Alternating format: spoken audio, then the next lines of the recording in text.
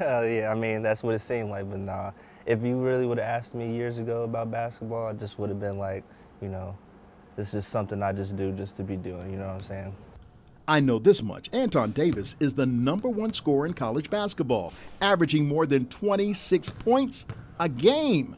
The fifth-year senior has already graduated with a degree in communications. Not long ago, he shot down 11 three-pointers, breaking the NCAA record on the way, and now he has his sights on Pete Maravich's all-time points record of 3,667.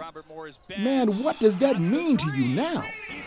It's something special, you know, all the work that I put in over the years is finally really showing and paying off, and it's just a blessing. If I had to ask you, what are the two main components that you could use for the classroom as for the basketball court?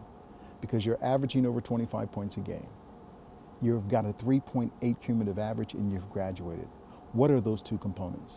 Like you said, consistency and just locking in to the stuff that you need to do off the court. And his father and coach isn't shocked. Mike Davis says he agrees with those principles 100%. Three-point king in NCAA history. It's no surprise to me is what he's doing because he's well prepared for it. So how good does it feel when you look at information and then you see your name up there as the #1 scorer in the nation?